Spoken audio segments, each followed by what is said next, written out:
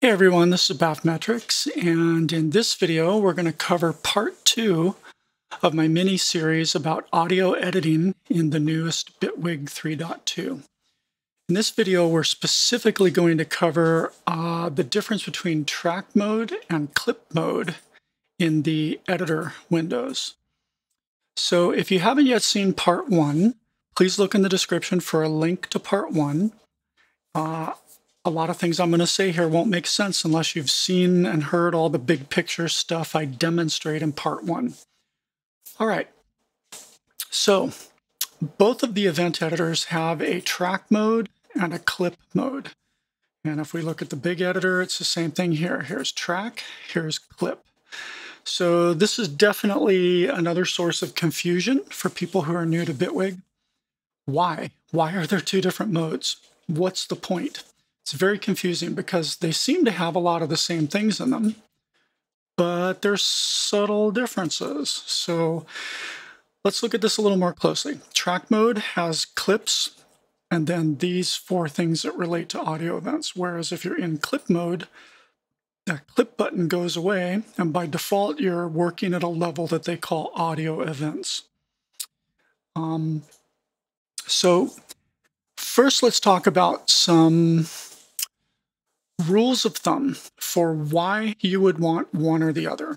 Okay, it's really pretty simple. It's not nearly as complex as it might seem. The first thing to understand is that if you have a clip in the launcher and you open a clip from the launcher, like let's go back to the regular insert channel. If I double click this to open it, there is no choice between track or clip mode, because the launcher always operates on, you're always looking at one single clip, right? There's no notion of having several different clips on the same track like there is over in the arranger. It's just one clip at a time, one clip per slot. So by default, when you click on a clip in the launcher, it's always in clip mode by default. So this little set of selectors here just goes away. You're always in clip mode when you work in the launcher. You can only work with the things you see in clip mode. But if you're over in the arranger and you select a clip, now you have a choice. Do you want to work in clip mode or track mode? The track mode is most useful for seeing 2 different clips at the same time or more, depending on how far you zoom out your project. And therefore allowing you to the purpose of this is mostly to be able to get an audio event from inside one clip into another clip. So for example, if I drag this in and drag this audio event over here, I can now make a combined clip, a single clip that has 2 completely different samples inside of it, 2 completely different audio events, okay? This is the main purpose for track mode. Pure and simple. When you want to manipulate all the events that are inside a single clip, or when you want to swap events back and forth between 2 clips or whatever, okay? It's the main purpose for track mode, to manipulate events inside of clips and combine and cut and chop and slice and reposition and do all that stuff like we showed in the last video.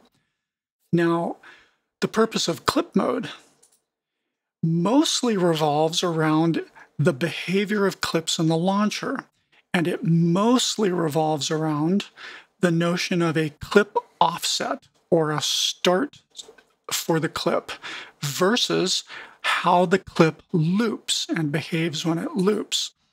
So let's look at this first in a slightly more confusing context, which is looping in the context of the arranger. What I have here is a 4-bar drum clip. Let's hear it real quick.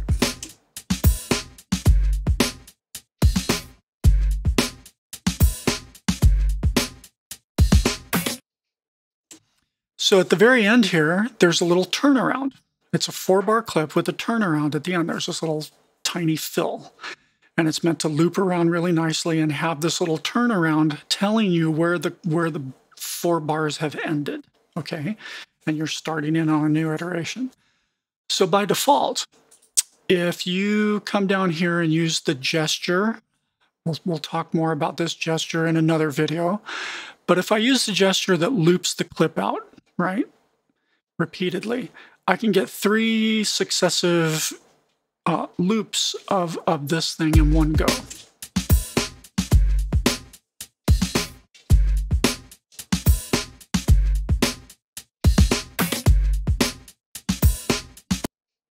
And on and on and on, right? It's very handy. It's a lot easier than having a clip and then doing Control D several times and then always having to think of it this way. It's a lot easier to see them as looped clips and understand that when you're looking at a big segment of clips, you're looking at a bunch of loops, right? And it's all one clip. And if I edit this clip, I'm really only editing, even if I'm in track mode, notice that it's just really the one clip. And if I make any changes to this first part here, like if I drag in the interior event, it automatically changes for all of the looped sections too, right? And if I do something slightly more interesting, like let's take this one hit here and split it out. See, it splits it across all 3 of the loops. And then I could come in here to this event and I could do event, reverse, and I could flip that one drum hit around, right? And when I do that, it's been flipped around in all 3 of the other loops too, right? So it's a very useful shortcut to do this looping, and therefore only have to really work with the first instance of the clip in the very first part before it starts looping. Okay, let me undo all those things. So that's looping. That's why we have looping. That's why you might want looping. Now I'd like you to notice another thing. When you select a clip in the arranger view, over in the inspector, the top half always talks about the clip level of things and properties or attributes of the clip.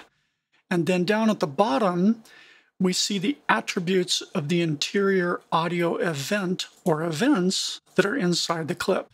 So again, if I drag in a slightly different clip and maybe expand the border of this a little bit, and then drag this event inside here, and then because I've squished this event up, we're going to have to find where it starts and ends again. We'll talk about this in a minute in this video, but there's the full event. So if I've got these 2 events in here, and let's drag this border in one more time, maybe drag this out to here just so things line up. So I've got a clip with 2 events inside of it. And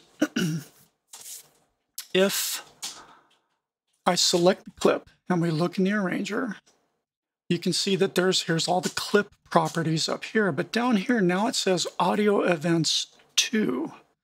And it's showing me that right now, by selecting the parent clip container, it realizes there's 2 different audio events in there, and it kind of limits the amount of things I can do in the audio events, because right now they're effectively multi-selected because I selected the clip parent, right? But if I come down here, watch what happens right here when I click one of the events inside the clip. See how now I get a much more robust set of parameters I can mess with, right? And if I click this one, we have different properties between the 2 events. So again, this is where that confusion between clips and events comes in, and understanding the inspector, right? Depending on what you've selected, I can either select the entire clip up here and see the full clip properties, or let's say I'm looking at this event again, and there's no clip properties up here anymore. But if I click the alias bar that represents the clip on the track, I'm in track mode. If I click this, we can get back to the arranger clip properties this way too. But now again, my focus is on the clip, so it's back to showing me sort of the parameters that are safe to change for both of the events inside the clip, okay?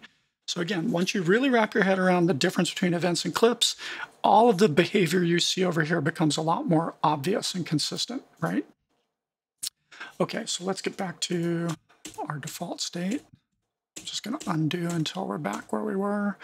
Okay, so we have a 4-bar clip. And let's double click this to zoom in down here. And I haven't zoomed up here, so let's use our zoom trick up here too. I'm gonna just press Z.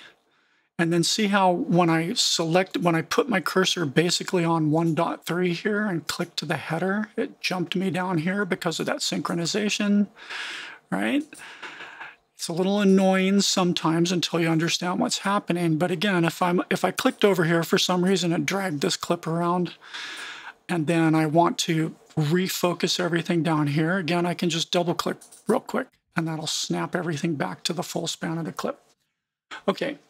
So, track mode is for viewing and editing and mixing and matching and chopping and slicing and reversing and doing all sorts of things with the audio events inside of clips and being able to clearly see where the clip itself starts and ends, right? See, I've got a bunch of blank space here now because there's nothing inside of it. Being able to see where the clip starts and ends, and also being able to clearly see the events inside the clip and their relationship to the start and end of the clip container, right? That's what track mode is for, swizzling audio events around. Now, clip mode is really all about what's happening up here in the ruler section, right? Down here, the audio event looks exactly the same as it does in clip mode, right? Same behavior, same content in the inspector, same set of things from the audio events button and downward into the expressions or properties of this audio event, right? But in clip mode,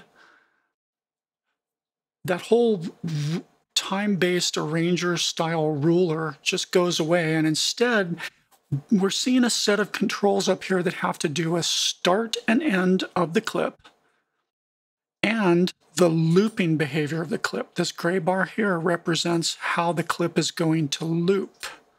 So clip mode is all about looping behavior, pure and simple. And that looping behavior is applicable both in the arranger and, of course, in the clip launcher, because usually you want clips up here to loop. When you hit play, you want them to just keep looping over and over. The question is, how do you want them to loop? Where do you want it to start playing in the sample or clip or event? And where do you want it to loop from after it's started playing that first time? And where do you want it to stop playing, right? So, for example, let's just close this now. We're back in the arranger. We're looking at this clip. It's a 4-bar clip. If I drag this marker in, it's effectively the same thing as if I were in track mode and dragged the alias for the clip container itself inward, like so. Okay, Control Z to undo. If I go back to, if I do it up here, it stays in sync and it starts wrapping up down here. But of course, it wants to helpfully jump to wherever on the timeline my cursor is. But I've effectively squeezed up the clip now. Let's Control Z to undo, double click to get my focus back here, see the whole clip. If I go into clip mode, the main advantage here is that I'm always focused on just the single clip and I don't get confused by anything else that might be on the track, right? If there were another clip on this track up here, right, I'm not confused by that. It doesn't affect me. I can either see this one or I can see this one. And let's double click to center it again, right? And you'll notice that the timeline ruler is now always relative. When I'm in clip mode, the timeline ruler is always relative to this notion of the start point for the clip is always on the downbeat. And I go into negative territory this way, and I go into positive territory this way. I personally don't see a whole lot of use for the negative territory. But it's there in case maybe you can think of a use for it. I've never really found a use to care about negative territory.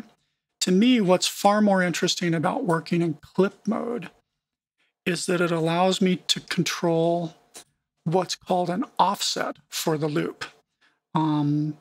So What do we mean by an offset? Remember I said that this drum clip had a little turnaround at the very end? This whole little figure from 4.3 to 5.1 is the turnaround. Let's hear it up here. Okay. What if I want to do a pickup beat, a lead in to the full looping of this bar? That can be sometimes confusing to set up in an arranger in any DAW. And every DAW has this notion of this sort of offset or start point for the clip that lets you deal with this in a very useful way. So here's how it works. I'm in the arranger. I'm looking at the full clip. If I loop this right now, it's going to loop the full clip from start to finish. And there's my loop marker right there, that little double dash line. And you can see that looping gets turned on as soon as I drag it out with this gesture. As soon as I drag it back to its original size with no looping, that loop button for the clip turns off. Okay? But what if I don't want to loop it completely from this point to this point? What if I want to start playing it at this turnaround, and then after that turnaround has played one time as a lead in, then I want the whole clip to loop over and over and over? That is what clip mode is for, and it's the easiest thing in the world to set up. It's done with this offset property right here, but it's easier to do it visually by dragging this thing. Let's drag this all the way over to here. And here's the turnaround figure I want to start with. And you can see it's going to start right here. And I guess it's a half a bar long. So I'm going to move it up to here so that at the end of any given bar, like bar 1, I'm going to, let's do it in a way that makes more sense. Let's say we've got the first 4 bars of our song and there's some kind of intro. And then at the end of the 4-bar intro, I want this lead in figure, this turnaround to start, and then start looping the whole clip for the rest of the song. So I've set my start time or my offset to 4.3.1, right? 4.123, right? 4.3, bar 4, beat 3. That's where my offset starts. And then I want to turn on loop mode. Now, when I turn on loop mode, watch what happens when I loop this clip out. And let's zoom in a little bit, move over. The full clip, 4 bars each, right? We'll go to there. So this part of the clip starts at our offset, and it plays, and then after that offset has played this section right here between the start and the end marker, it just basically starts playing the loop now because I turned on looping. So it's going to play the full span of this bar right here. So this is what it sounds like. If I start on bar 4,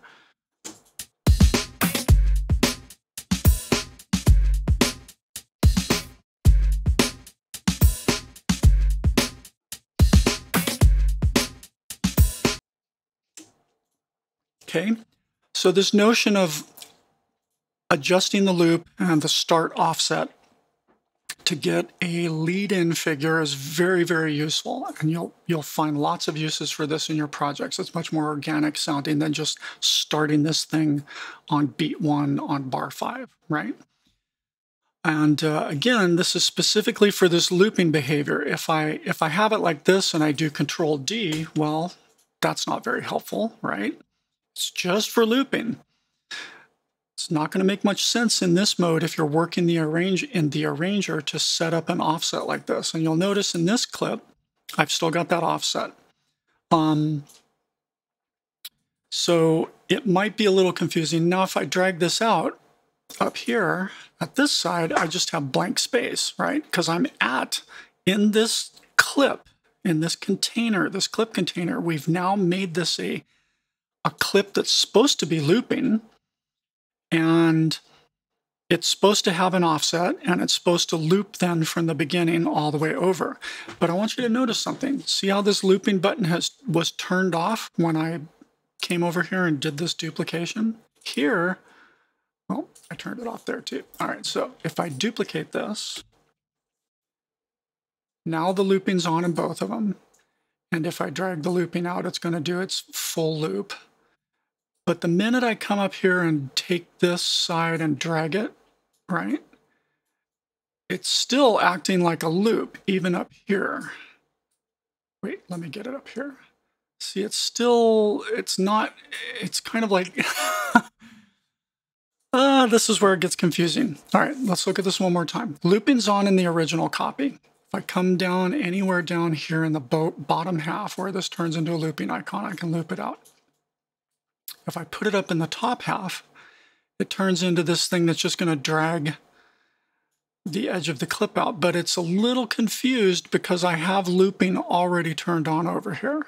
I have to go all the way to the very top corner and make sure that I'm in this top bar, this title bar part of the clip to truly drag the clip container out. And even there, see, it wants to flip back into looping mode because it knows looping is turned on over here, right? Now, so even up here, if I'm way up here, it still wants to loop. It's still trying to be helpful and say, you've got this clip in looping mode, so really no matter where you drag it from, I'm going to loop it for you, whether it's down here where it normally would be or up here. If I turn this off though, then of course up here, it's just going to drag out the edge of the clip container and have a big empty space in here because the audio event just stops. And if we go back to the track mode, you can see it better. The audio event just stops right here. And here's the full edge of the clip container. Let's go back one. Let's turn looping on again. Let's grab it pretty much anywhere. Even when you think it's not looping, it's really helpfully looping for you. Okay.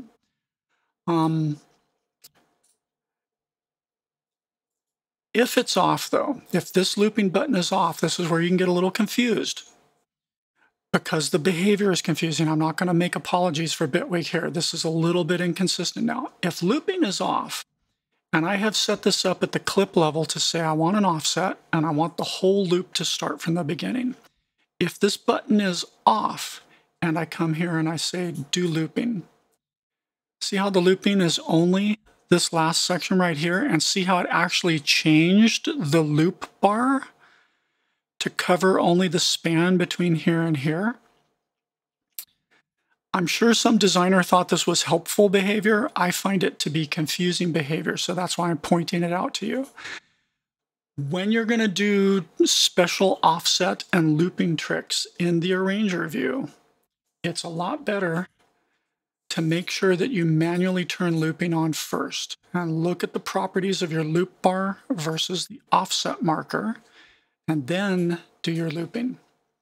And then your looping behavior is going to be what you expect. Okay, and then, you know, you could make this loop one time, go for 2 bars, and then you could duplicate this out and get the same exact behavior wherever you've duplicated it out and make the same thing happen at another section of your song over here, for example. And you have that same lead in and then 4 bars and 4 bars, right? It is useful. There's definitely times where I have used this behavior.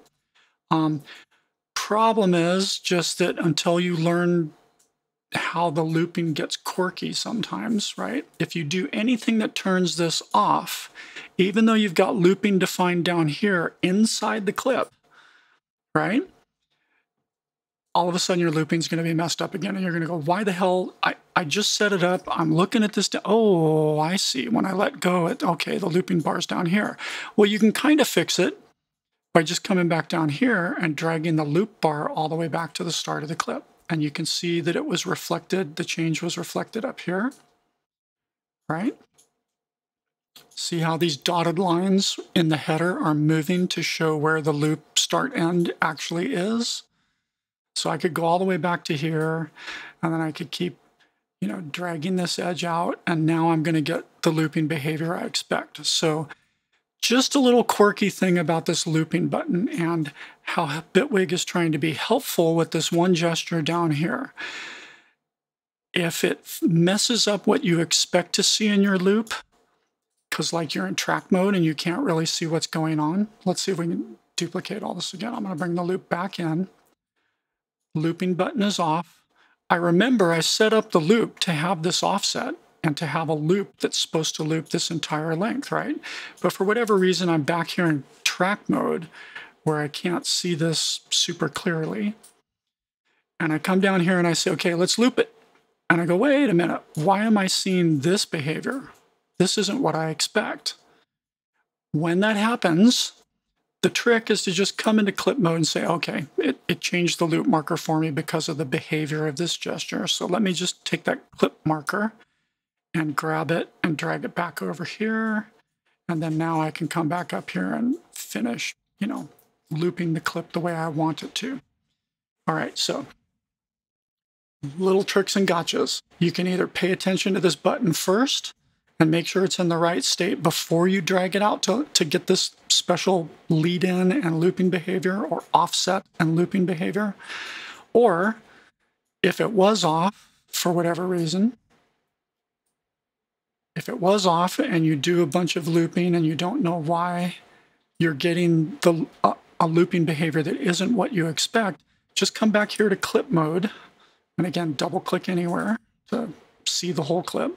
Just come back here to clip mode and look at the state of this bar and just fix this bar. You can do it either way. And now it's back to the behavior we would expect, and we can, adjust the loop to be wherever we want. Okay, so that's the main reason for clip mode in the arranger. Now let's talk about clip mode over in the launcher. It's still basically the same thing here. Let me get rid of that version of the clip. I'm going to take this clip that's set up like this. I'm going to drag it over here. And watch what happens. Actually, let me do it this way. Let me expand this out to loop twice. Okay. So we have our half of a bar lead in, 2 beats of lead in, followed by 4 bars, and there's 2 loops of 4 bars each. Now, if I take this entire clip from my arranger and drag it over into the launcher, watch what happens. In the launcher, it's just one clip. It's just the full clip, the full 4-bar clip from here to here. It's not the span or length of this entire thing, because the launcher is already built to understand a looping, and it's already built to understand the notion of I work on one clip at a time. And so over here, it's just the complete 4-bar clip. And you don't get any visual indicator in the clip picture itself. You don't get any visual indicator that there's any kind of special offset versus where the clip loops from. You don't get that unless you look over in the inspector. And it's a little unfortunate that they call in the launcher version of the clip, the launcher clip, they call the offset the loop start. I'm sorry, they call it the clip start. But over in the arranger, they call this the clip offset. So that's going to be confusing until you wrap your head around it. It's the same exact information, but here they call it an offset, and over here, 4.3.1 represents the start of the clip. Okay, but it's the same exact behavior. It's basically going to start on beat 3 of bar 4, and then after it plays to the end of the clip at 5.1, in terms of the relative length of the clip in this ruler, right? When it hits 5.1, it's going to stop. And then, because it's looping, it's going to start looping again at bar 1, beat 1, right here. And it's going to go for 4 full bars. And then it's going to have a little auto fade at the end of each loop, so you don't hear any clicks or pops as it loops around from the end to the beginning. And that's what's going on here. So if we flip over to the launcher mode and see how this gets grayed out, because now I've clicked something over here, I basically click stop. So now we're going to hear what this thing sounds like if I play start. Now remember, I actually don't remember, let me show you. I have my launch quantization for the launcher to be always quantized to a bar at a time. So when I click start, we're going to see this blink for the first 2 beats of the bar until it hits this. It's going to blink for basically 2 beats here. And then it'll start playing from here, and then it'll loop around to the beginning, like so.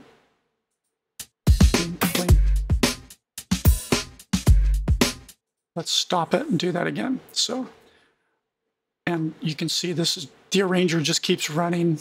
It's kind of annoying. If you turn this off, you don't care really that that's doing that. So watch. 1, 2. Okay. Let's try that again. See, because this is running, it's actually waiting for a full bar to roll around here so that it's in sync with whatever might be happening in the arranger, because you can actually play the arranger and clips over here at the same time you're playing clips here. God, should I show you that? No, I don't want to confuse you. Let me just stop the transport, and then it'll be a little more obvious. So let's go back to 1, 1. So 1. Come on, one more time. Back to bar 1.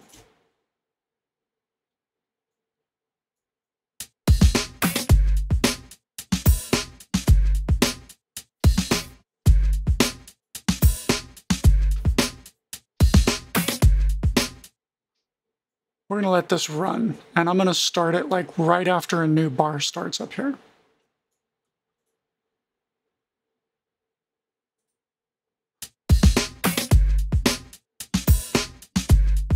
Okay, see how it quantized itself to start on the second beat of the next bar? One more time.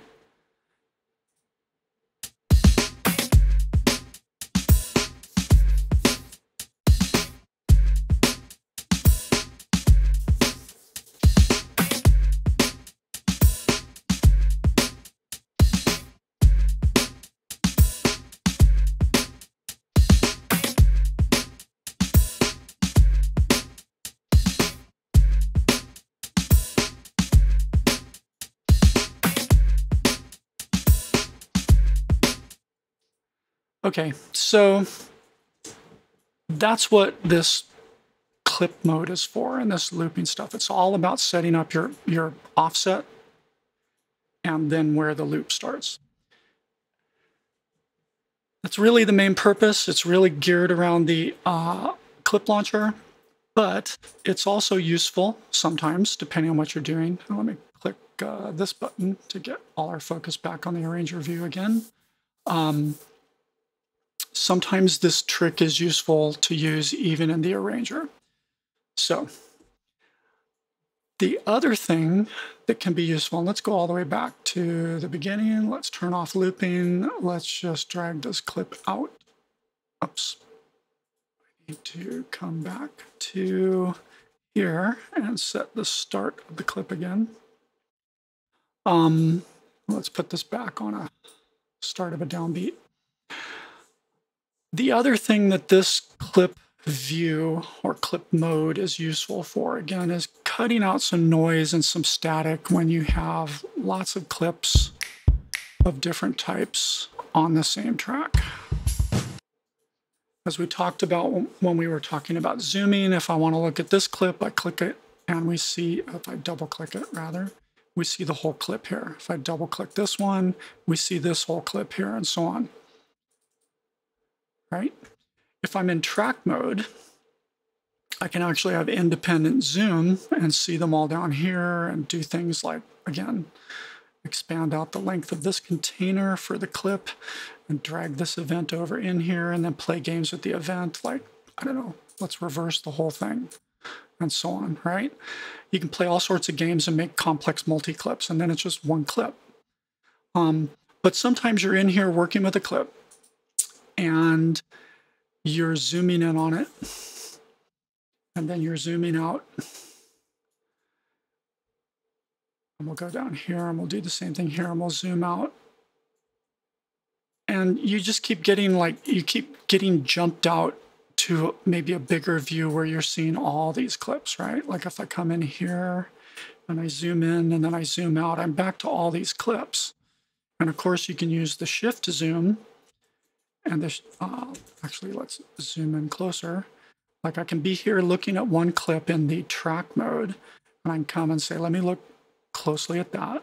And now let me zoom back out to where I was zoomed in before, right? That's one trick for managing this. But Um, Sometimes it's a lot easier, instead of working in this mode, to just say, let me look at clip mode and focus on only the one clip I want to look at. And there's nothing else on here to distract me or mess me up, right? I'm just purely working with one, well, however many audio events are inside the selected clip. If I come over here again and double click, you can see I have 2 audio events inside this clip.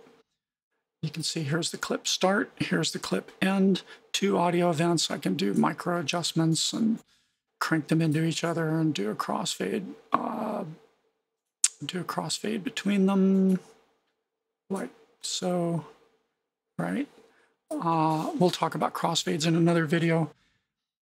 Point being, sometimes it's good to just keep your focus in one clip, and you're not necessarily using it to determine where and how it loops and where and how it starts with an offset, right? Sometimes it's not your focus. You just want to keep it simple and just focus on the audio event and deal things with the onsets or the stretching or pitch and format of your chosen warping mode. Like right now I have a warp mode that has a format value. So format would let me actually tweak that format value across the length of the clip. Stuff like that. Sometimes you just want to work inside a single clip, and that's another good reason to use clip. But just be aware you can always go back and see all the clips and do things with all the clips by going back to track mode. And then you can come back in and just, again, work with the clip itself in isolation. Right? Decide where it starts and ends, decide where it loops if you care about that, and so on. Okay, now the next thing we want to talk about is some tips and tricks for seeing and understanding the relationship of the audio events inside of a clip to the clip itself, because this can be a little hard to see sometimes, right? If I was working on a project, well, let's close some of these other ones. If I was working on a project and I come back to this a week later and I look at this waveform and I go, what the hell's going on here?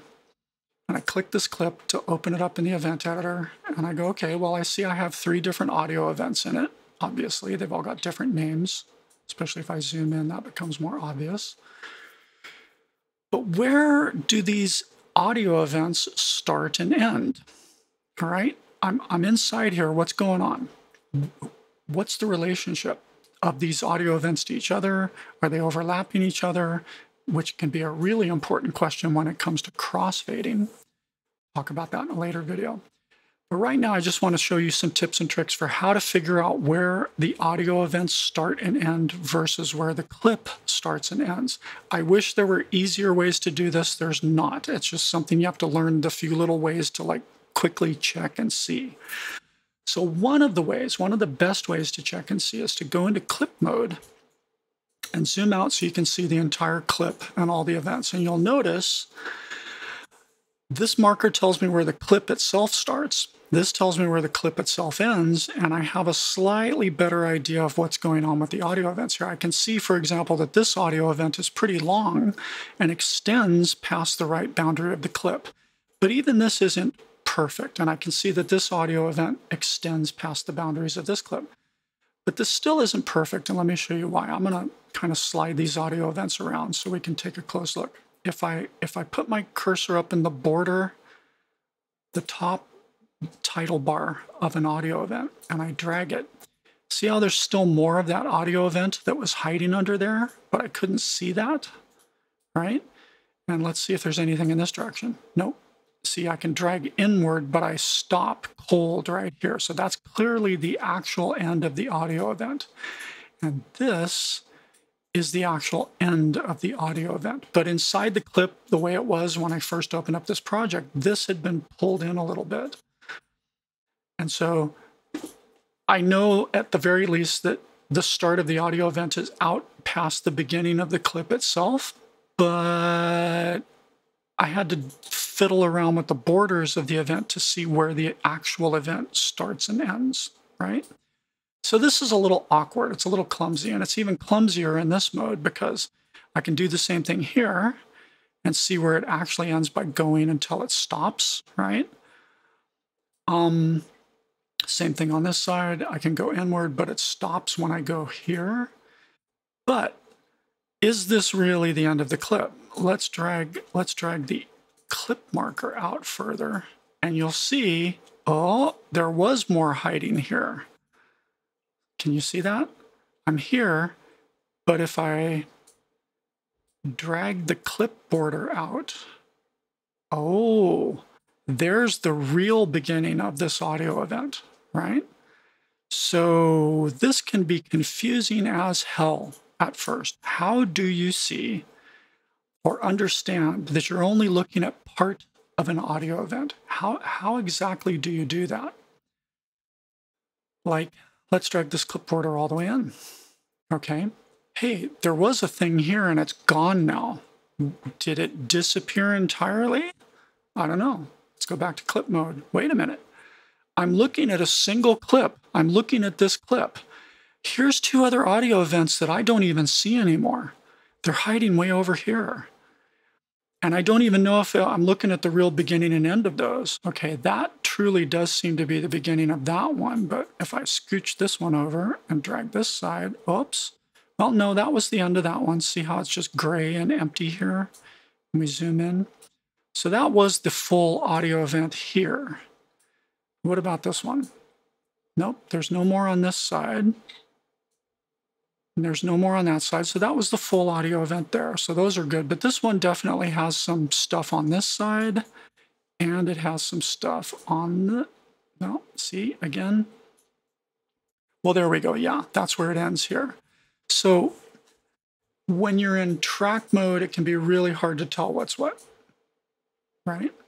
When you're in clip mode, it's easier to see what's really in the clip, even if it's just not visible up in the arranger or over in track mode. This is how you actually tell the full contents of the clip, even the parts you can't see. And as I drag this over, now we can see those other audio events, right? And as I drag this over, now we can see the audio events here. And we can see all of the audio event, all of it, right? Start to finish. But again, sometimes it can be tricky because if I've taken any of these audio events and dragged them inward and made them smaller, this isn't going to give you any clues that there's more hiding there, right? And then there's another wrinkle. There's a gesture, we haven't talked about this yet, but I'll just preview it really quickly. A really useful gesture for editing is to slide the waveforms around inside the clip. You do that by putting your cursor anywhere in the middle of the clip, holding Alt till it changes to that shape, and then click and drag back and forth. So I can tell that there's several waveforms or several events, and if I let go, see how they shifted down here? If I drag them back this way, see how they shift? If I drag them over here, see how they shift? So they shift, but I'm not seeing the full waveform in each event. I'm only seeing what's windowed by my currently set start and end of each one of these. Like, see, that one's truncated a little bit. I cut it in half. So there's more hiding there, but you won't see it unless you come in here and drag it out, right? So I have never found an easy way around this, like looking at a clip cold and saying, am I seeing the entire audio event here? Is this the entire audio event? Is this the entire audio event? Sliding it just slides the events that define start and end of each event. It just slides their relative position to the parent clip. That's all it does. So if you have a single clip like this one, you know, you drag it in and you look at it, you slide your audio and you go, okay, cool, let's start it on that thing and we'll just make it this short little clip, and you do that, right? That's a very common and quick editing technique. But it's hard to tell what you've actually done unless you look in clip mode, because in track mode, it just looks exactly like it does up here. And let's make sure we're focused on the right one. It just looks like this, right? You don't know that there's stuff over here and here unless you go in clip mode. And even here in clip mode, if you've ever modified or edited the length and borders of the audio event, you won't even know here. Like if I come in here and actually drag this in to match for whatever reason, well, now I'm never going to know even if I come in clip mode unless I come back here and test. Is there more audio hiding on this side? Is there more audio hiding on this side? And you'll see why that question of whether or not there's audio hiding on either side can become important later, especially when we talk about crossfading. I'm not going to get into that in this video, but one quick and dirty test you can do is just come up here and hold down Alt and slide it and see up here, you're not going to see if there's any more waveform because up here, I'm literally moving whatever my currently defined audio event is, right? Let's put it back in the center again. If I come down here though, and let's get out of this format mode because that grid's annoying. If I come down here and hold Alt, check this out. Oh, now I'm seeing that there's a bunch of waveform off on this side because I can slide it this way. So that tells me there's audio hiding over here. But if I drag a certain amount this way, it stops cold and doesn't go any farther. So that tells me I'm at the very end of the audio event here, and there isn't anything else past this point, right? There's just nothing to do. So here is the one true shortcut I found for investigating a clip and figuring out what's what. Let's come back over here to this one, because remember, this was the confusing one. So I say to myself, is this the full audio event for this particular, is this the full sample waveform that's hiding inside this audio event? I could drag these out to test, but I don't want to. I don't want to mess up my clip that I've set up. I just want to test. I want to know.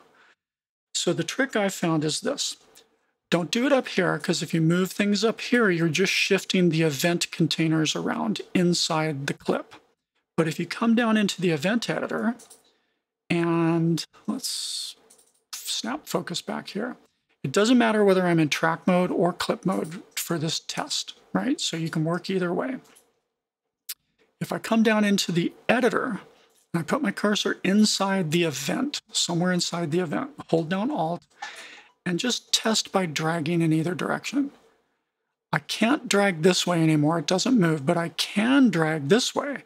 So what this tells me, and then I let go, and it doesn't matter where I let go or where, I don't have to remember anything, because what I'm going to do is I'm going to let go and then just do Control Z to undo that move I did.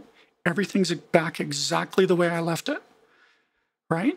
And what that little experiment told me is there's no more clip hiding out here. There's no more sample hiding out here past this edge of the event, but there is sample hiding out here. Let's do it again. Alt, drag to the right, nothing happens. That means there's nothing out here. I'm at the beginning of this sample inside this audio event. But if I hold Alt and drag this way and I see the thing sliding, now I know that there's sample hiding out here. And I can just get back exactly where I was by doing Control Z to undo. And I haven't affected or changed a thing. So this is the quick test. Slide, drag, decide if it's telling you, whether there's more sample out here or more sample out here, and then just do Control Z to undo your move, right? Slide, Control Z, slide, Control Z. It goes right back where it was. So I can do this test on every event inside the clip. Where's this one? Hold down Alt, Shift, Shift. Yeah, I'm seeing it move a little bit, so clearly there's something. Where is that something? I'm not sure yet. Let me just move a little bit and do Control Z to get back where I was. And then I can test a little more carefully. Let's drag to the right. Nope, nothing happens when I drag to the right. So that means this is truly the start of the audio event. Let's hold down Alt and drag left this time. Oh, it moved. So clearly, Control Z, that means there's a little bit of sample hiding past this edge of the event. Let's try it over here in this one. Alt, slide to the right. Nothing happens, so I know that this is a start. Alt, slide this way. Oh, yep, it's moving. Control Z. And now I know that there's a bunch of sample hiding out here. And again, this may seem a little academic at this point, but trust me, when we get to crossfading, this trick will be a lot more useful. So what I'm trying to show you here is just how to see, are you looking at the whole audio event? Where does the audio event start and end compared to the actual sample, right? If I do this, the minute I do this, I could Control Z to undo, but it's like, it's a whole lot of tests in either direction. It's a lot easier to just do Alt, jiggle, and go, yep, I'm not seeing the whole event. I'm seeing only part of it. And then Control Z to undo, right? And then you can start making decisions about, okay, what's hiding over here or what's hiding over here. But undo is your friend when you're trying to remember what's what or understand what's what. You can do any kind of move and then undo it. So I think that's all I want to say for this video. We'll see you in the next video.